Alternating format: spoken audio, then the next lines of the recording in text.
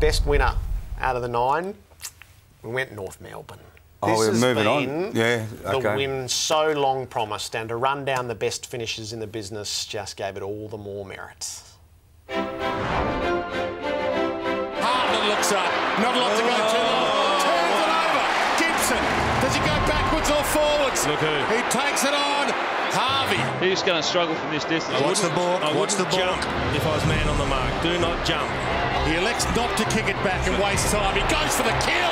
Oh, what a kick! It's a goal! Oh, he's the man. Don't you want to be him? So that's the standard now for North Melbourne. They're 2-1 and they're on their way. Nathan Grima's coming to join us on AFL 360. Nathan, thanks for popping by. No worries, thanks for having me in. What did it mean? What did that win mean?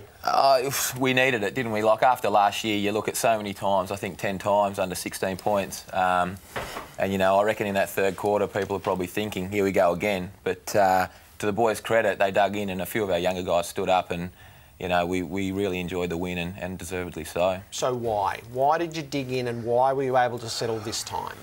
Well, I suppose it's, you know, why did we dig in? I guess you could say last year, why didn't we dig in? But I just think, you know, we knew Port finished well. It's been well documented that they're the best finishers in the business. And we've had a big pre-season ourselves. And at three-quarter time, Brad looked us in the eye and, you know, and he reinforced the fact that we have had that huge pre-season. And, you know, at the end of the game, I think we're still running across the ground a lot better than Port.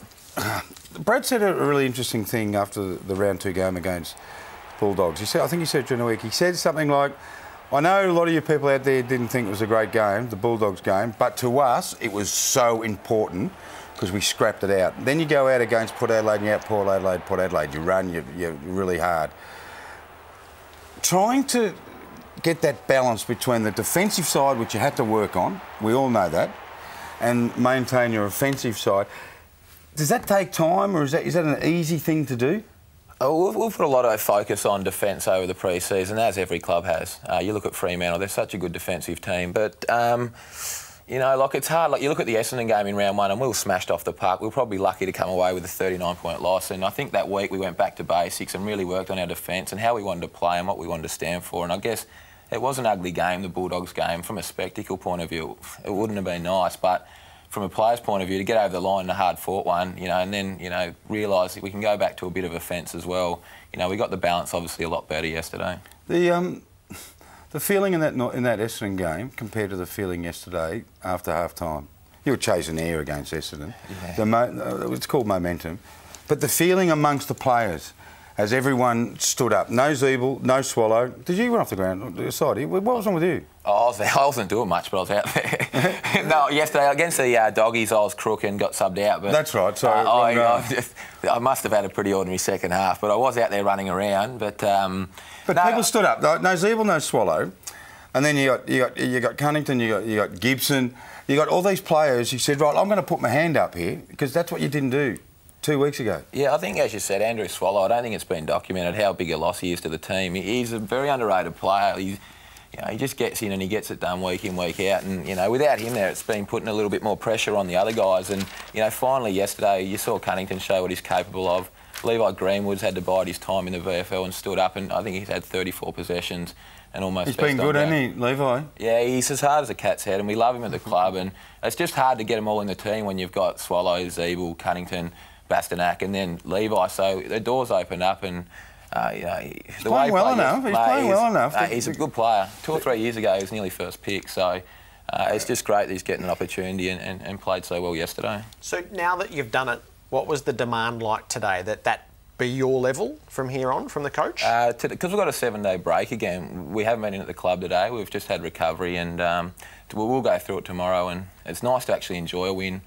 For a win, you know, because tomorrow, no doubt, you only get better from identifying probably the negative. So, you know, although we all think we went pretty well yesterday, I'm sure tomorrow Brad will just reinforce a few things. We had a few goals kicked out the back, and it wasn't perfect, but it's a good game of footy. How does that happen? I mean, you watch games of footy, right, and then it comes over the back. Were you near where Gus Bonfridge did his hamstring? Yeah. That's bad for him, but because that was weird looking. I've had my fair share of injuries, and I hate seeing players get injured, but he was out. He had us cold. He was going like a cut cat, and we were chasing him. And I wasn't smiling when he did his hamstring, so as I said, don't like injuries, but yeah, it looked like a nasty one. And they kicked 2 or 3 out the back, and we'll look at those tomorrow. And you don't want to ever see a team get goals out the back. There was bad news. Jamie McMillan, who we spoke to on radio a couple of weeks ago, and his honesty was just unbelievable after that Essendon game and the performance. He's broken leg, out for 6. What a blow. Yeah, I was in that contest, as you can see, and I just yelled out to Jamie, like, get up, mate. Like, didn't realise how bad he was. And to his credit, he actually limped into the next stoppage and set up and was telling the boys where to stand. And it's credit to him. Most players would have probably just put their head down and called for the trainer. He actually stood out there. So he went over to the next contest with a broken bone in his leg. Yeah, I give him a bit of a rev up because I was like, mate, get off the bloody ground and get in the stuffy structure. But no, and he come off and apparently, he's actually pretty keen to. I think they said to him, you might have fractured your leg, and he goes, "Oh, can I try and run?" And they're like, "If you want, I think you can, mate, but you're not going to go far." That's a great attitude, isn't it? He's well respected. He's a great kid, and he's actually starting to play some really consistent footy.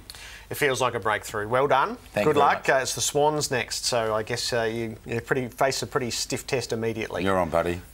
I'll make sure I'm never on Buddy again after he kicked 13 on me. So Scotty Thompson Scotty Thompson's the All-Australian full-back, so I think it's only his duty to go to the best forward in the competition. Good stuff. Nathan, thanks for coming in. Nathan Grima with us on AFL 360.